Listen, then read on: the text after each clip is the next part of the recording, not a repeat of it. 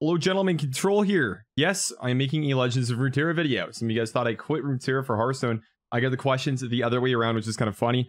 Sort of just messing around with the game because I was a little bit bored. But guess what? Fortunately, as my boredom started, the dev team decided to release some teasers for the October 14th release. Yes, that's 9 days away. 8 days away from when this video is posted tomorrow morning. Pretty quick, basically a week away, and we're about to get a bunch of badass new cards, including Tahm Kench and Shyvana, I believe.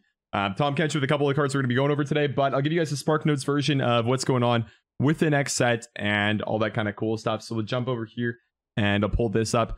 So basically they had like a 7-minute video talking about what's good. You guys may want to watch it. If you don't, that's cool. I'll link it in the description below. But basically they just went over some new card types. Number one, well, I guess not some new card types. One new card type. It's called Landmark. We'll see if we can get the... Okay, new card type Landmark. I'll pull it up over here. So, what it is played into the board for a unique ongoing effect. If you are familiar with Magic, that is going to be a pretty similar kind of idea to you. But if you're like me from Hearthstone, I'm not used to these type of cards, so I'm super hyped for it. First one introduced is called Vault of Helia. The Landmark round start. Kill your most expensive ally to summon an ally from your deck that costs one more. I believe in the video, their example of this was like a Anivia pulling a Rekindler. Let's see. Yes, so the Anivia dies and then boom, Rekindler gets summoned from the deck. Some weird like flipped graphic thing, and then boom, another Anivia comes out of the Rekindler. Pretty cool if you ask me. You can fall and comment these so that Obliterate, I guess, works against them, which is kind of cool. It gives you some counterplay, and there's a couple cards that were printed to deal with them at relatively fair mana cost. We'll get into a little bit though. To kind of follow this up, they're basically going to talk about new events. So they went over the Spirit Blossom one, which I personally thought went pretty well. I feel like the Battle Pass is a really, really good idea, and I think they actually executed it quite well. I love the cosmetics you got, and I liked that even if you didn't pay any money, you got a lot of stuff, which is relatively fair. You know, one thing that frustrated me a lot about Riot Games was the Valorant Battle Pass. I purchased it, and they made it almost impossible to finish, and if you were a free-to-play player, you got almost nothing from it. So the Runeterra one was pretty sweet. And I mean, it's very in line with what Runeterra is, a very free-to-play friendly card game. So I think it's great that they were making that, one, relatively accessible for the Battle Pass, and super, super worth it value-wise if you care about cosmetics at all. So I'm happy about that. I'm excited for whatever they're going to be doing next for the events. They talked about that a little bit, how they're going to do some in a little bit, which is cool. Then they moved on to a couple things. So they're bringing spectator mode, which is massive. So you'll be able to watch your friends pretty soon. I'm going to love this because now when I go to the bathroom, I can just throw spectator mode on and watch Navi lose games all the time, which is going to be super funny. It'll honestly be awesome because usually you have to pull up his stream to watch him lose. But now what we can do is, instead of playing, if I get bored or have to pee, what we could do is we could just watch Navi lose on my stream, which is going to be great. They're also introducing golden cards, or like shiny cards, which, oh, dude. My wallet is not ready for this, man. I'm about to just like, honestly, just pull up my mom's credit card and just get kicked out of my house because I'm just gonna rack it up, man, getting all the pretty cards. So super hyped with this, and they're not just gonna do it like with the one design. I think they're kind of messing around with a bunch. So I am just like, I don't know. This probably isn't like that big of a deal for a lot of you guys, but I think this is awesome. It's gonna help them monetize the game a lot more. And I mean, for me, I just love shiny cards, so I'm super hyped for them. That's probably one of the biggest things for me actually here. And they announced like the little Guardian thing, and that's why I think Shyvana is gonna be the next champion, as well as Tahm Kench, is because of this little Guardian guy here. That's it for that. Talk about seasonal tournaments here. So you're going to be able to qualify for these just through ranked ladder or through gauntlets, I believe, as well. I'm not too sure exactly how this is going to work, but it's not going to be happening too soon. I believe what they said is in December that'll be happening. That's kind of like the Spark Notes version of that. They should be relatively similar to what's happening with the EU tournament right now, where like you can qualify for it that way. But yeah, so basically season starts the 14th. When the new set comes out, so that will be when I believe the ladder resets, I guess, then on the 14th. And then, you know, you keep on playing through November. December 4th is the last chance to call it, and the tournament begins on the 6th. So ladder should reset on the 5th or the 6th, and then boom, tournament begins then.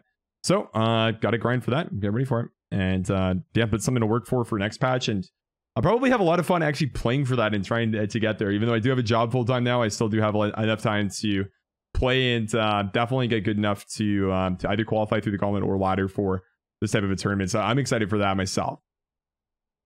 And then, yeah, wrap up roadmap. That's basically just saying everything. So we get 40 new cards, 3 new champions on the 14th, which is again in what, 8 days as of this video being posted, like a week basically, which is really sweet. new landmarks lab and the landmarks for cards. So the lab will basically just be for us to try out the cards in a similar fashion what they've done with a lot of the labs recently, or gauntlets. Not gauntlets, but labs, where they just let you like try all the new cards like they did on the set release. Pretty cool. I think the labs have been good. I like the solo player one. I did that myself. I might post a video of it. I did it off stream. It was pretty fun. I liked it. I did Leona, and then I started Diana. I haven't finished it yet. But yeah, it's pretty sweet. The next event will happen October, November, so that's cool. It's just like something in the middle, so you know we don't get bored super fast. You know, when the set is new, give you something to work for with all the games you're going to be playing with all the new decks. So I think it's a good time to do that. And then October to December, grind for the tournament. I'm excited. And new cards in December, I'm going to guess near the middle to end. So closer to Christmas. That's about it for that. Let's look at some of the cards now. Okay, so they got a cute little video here. I'm just going to skip forward and click this infographic here. So they have a lot of cards that, again, allude to Tahm Kench. We'll start off with the Landmark Slaughter Dogs, 3 mana epic card, round start, toss 1 if you are deep, destroy me to summon a random sea monster. This seems very, very good in any form of a deep deck, honestly. For 3 mana, it's honestly not that great against aggro, so if we're in a super fast aggro meta, it's not awesome, but it's a great tech option in slower meta games, especially for these turbo deep decks where you're just trying to toss super quickly. I played a couple of them myself. They're very fun. Quite bad against aggro, but they do get deep so quick. And the payoff with this is insane. Just being able to get a random sea monster from your deck is so good. I think anything but like the Obliterate guy with the play effect is just honestly such a good role.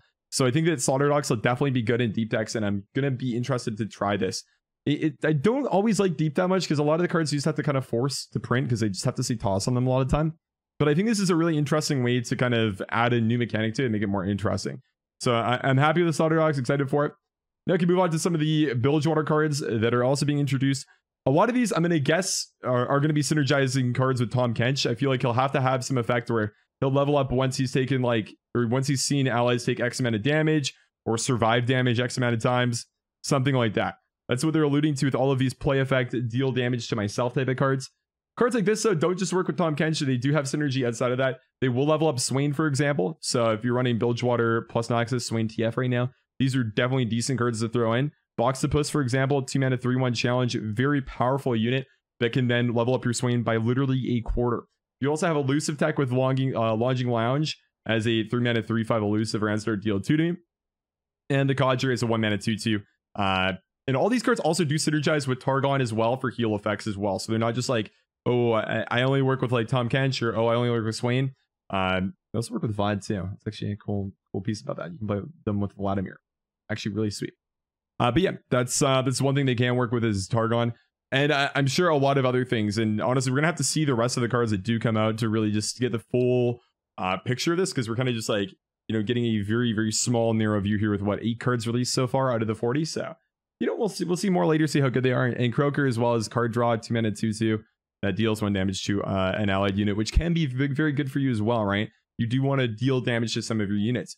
Also 2 spells here, so Crumble and Suncost both do very similar things. They can either kill a unit or a landmark. Crumble, though, you have to kill an ally for. It is also Shadow Isles versus Suncost being Bilgewater. It's a pretty key difference here. So Suncost is so much more expensive, I think. It's just adding this removal kind of option to Bilgewater that they wouldn't necessarily have, the big like one single target removal option. It's also as a shuffle landmark or unit into its deck, which, you know, might not sound as good as kill a unit, but it's actually more flexible sometimes because you can shuffle your own cards back in. Which you're basically never going to do, but you can for fun. The effect is cheaper, you might actually do it, but you know, the shuffle into your opponent's deck is kind of the same thing as just literally killing the card, because you usually don't draw your entire deck in this game, and it's very unlikely they pick a card up again. So you can kind of just view this card as like an 8 mana Vengeance, basically. At slow speed, obviously. It's not fast, so it's not as good as Vengeance, but it's in Bilgewater, it's more flexible. It's kind of like a nice tech card option, but I feel like it's not impactful enough or having enough oomph that you would want to run it at 8. Like think about like your 8+ mana spells, like say Ruination, for example. They kind of need you to win the game on the spot, or they're just not worth it in most cases. Crumble, on the other hand, being 5 makes it a lot more playable. It is in Shadow Isles though, so it's a lot more contested as far as spells go that do remove things. That being said, it gives you the ability to remove landmarks, which is really good. And killing an ally is pretty easy in Shadow Isles for the most part. You're usually going to have a lot of units, so it's not really like that big of an effect, or, you know, that big of anything to kind of give up to have this effect happen. So overall, I'd say that the cards are super sweet. Landmarks are a super cool idea as far as what's being released. And for me, for the next little bit, I'm just going to be doing videos talking about cards and yeah, basically just like sharing my my ideas about them. I'll be streaming some gameplay for Runeterra tomorrow night, so I'll have some gameplay videos then. But you know, for the video today and tomorrow night, I mean Tuesday evening, so the night this video is posted, like 6 p.m. PST, I'll be live. But yeah, that's basically it. I'm just going to be going over, you know, gameplay Tuesday, Thursday, weekends, and going over the new releases every couple days and talking about them, saying what I think about them, and, you know, sharing my thoughts. Let me know what you guys think about these new Bilgewater and Shadow Isles cards in the comments below. I'm pretty hyped myself. I think these are like really interesting cards that seem like they're actually relatively strong and will actually shake things up a little bit. That's definitely what I'm looking for. And hopefully what you guys are looking for too. Thanks for watching. I appreciate it. And I will catch you guys tomorrow for some more Runeterra content. Appreciate you guys. Have a great night.